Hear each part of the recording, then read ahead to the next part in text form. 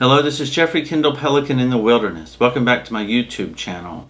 My paternal grandfather was a medical doctor, Dr. Kendall, Dr. Benjamin Kendall. At a medical convention, my grandmother, his wife, Ruby, had an affair. A child was conceived, a boy, my Uncle Jim. They kept the child as if he was theirs, but they did not raise him as if he was theirs. My grandfather favored my father, but had little to nothing to do with Jim.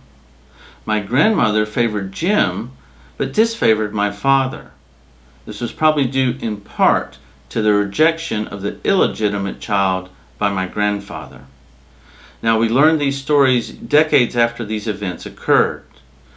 But this dysfunctional dynamic had ramifications for my parents before their marriage and during their marriage, and for me as a child.